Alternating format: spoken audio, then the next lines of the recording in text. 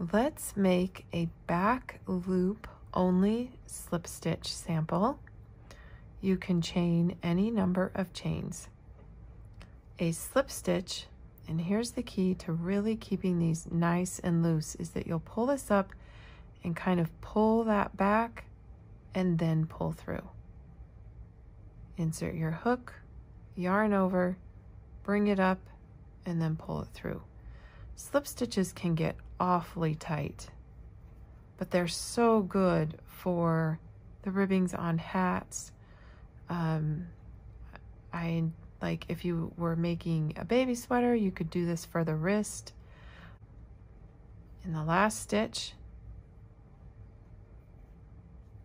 chain one very loosely, and let's work this one into the back loop only. Now sometimes on the very first stitch, I will go ahead, if I'm making a hat, I'll work under both loops. Just make sure you bring that up with you. Bring it up above. Now let's work into the back loop.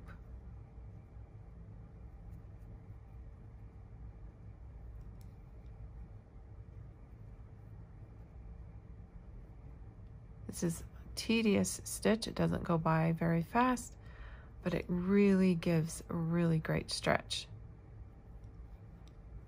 to a project. On the last stitch, again, I enjoy working underneath both loops. This is personal preference, but I do think it looks a lot nicer if you're using this for the brim of a hat. Chain one and turn.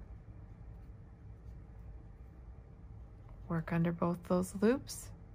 Bring this up, keep it nice and loose.